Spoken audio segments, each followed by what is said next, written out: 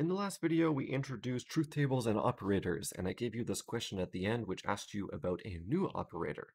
So I'm going to get into the solutions, but as always, if the videos have been helping you and you have the financial means to support the channel for more videos, you can join the channel as a subscriber by hitting the join button below for $2 or $5 Canadian a month to support me and help me make more videos. If you don't have the means, then sharing, liking, and commenting help just as much. So thank you for doing any of those. I appreciate all the support. So suppose we have a new operator and we call this the Quine Dagger. So that's an official name for this. And the way this is defined, we say that alpha down beta, you can just read this as down, is true if and only if both A and B are not true. So basically, if we could write out a valuation for this, we'd say the value of alpha down beta is true if and only if, what are our requirements? Alpha and beta are both not true.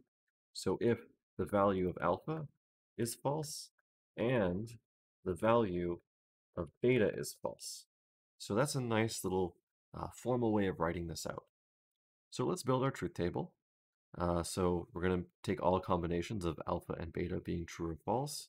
So alpha will be true in row 1 and 2, beta is true in rows 1 and 3, and then alpha is false in the remaining rows, and so is beta. So we'll have 1, 1, 1, 0, 0, 1, and 0, 0. Now, alpha down beta, it's only true if both alpha and beta are 0. So we know it's going to be true in the final row. And then in the first 3 rows, well, alpha and beta are both true, so alpha down beta is false.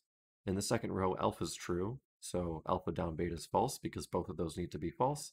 And in the third row, beta is true, so alpha down beta is false because both alpha and beta need to be false.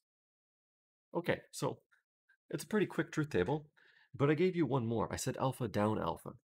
And this is interesting, right? Because, well, what does alpha down alpha mean? Is it equivalent to something else? Well, let's see. Alpha down alpha should be true only when alpha is false and alpha is false. So basically, alpha down alpha is true in the last 2 rows because alpha is false. So that is the same thing as saying 0 down 0, 0 down 0. In the first 2 rows, well, alpha is true, so it's like saying 1 down 1, 1 down 1. But that should be false then because we need both of those things to be false. So alpha down alpha is just going to be 0, 0, 1, 1. So I gave you this question because I want to see your opinion on this. I want to see if you can get to this point just by thinking while I'm talking right now. What about the truth table for not alpha? What does that look like?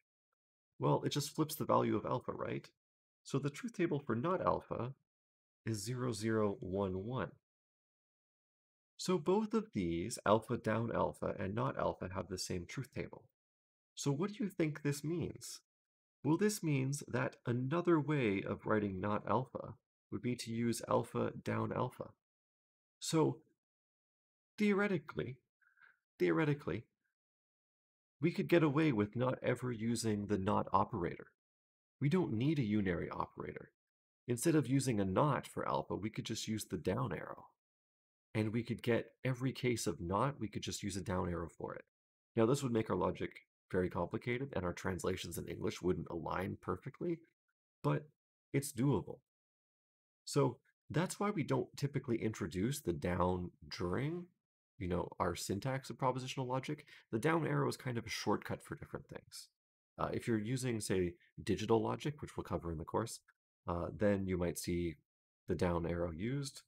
So this is like a NOR operator. So if neither A nor B is true, then alpha down B is true. So anyways, if there's any questions about this, feel free to post them in the comments below, and I'll get to you when I can.